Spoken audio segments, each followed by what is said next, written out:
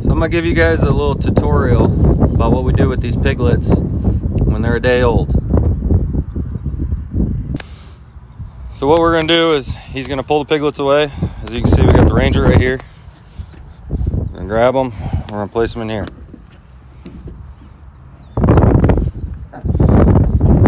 This doesn't hurt them. The mom's not in any stress. She just got up and walked out. When you hold a pig, you grab it by the back leg. Doesn't hurt the pig. There's no stress. She's not squealing.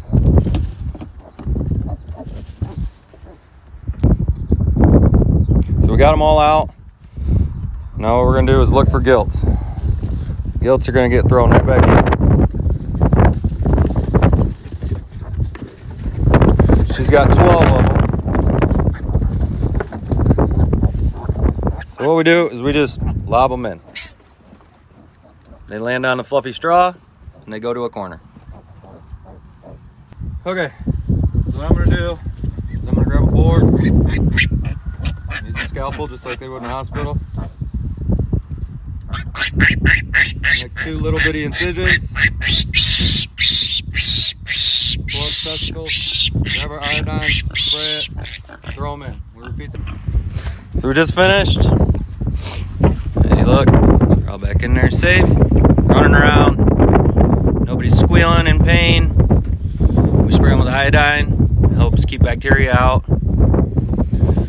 And we move, we have clothespins on the front of the shelters. We'll grab it, we'll put it on the back here. So generally what we do is first thing in the morning, we come out and look for litters. New litters get a clothespin put on the front. Processed litters, which means we castrated the males, get put on the back. So we know this is done. We castrate the males so they turn into from boars to barrows, so they can be used for meat, so the meat is not tainted or smells. Like I said, it's painless. This is what animal welfare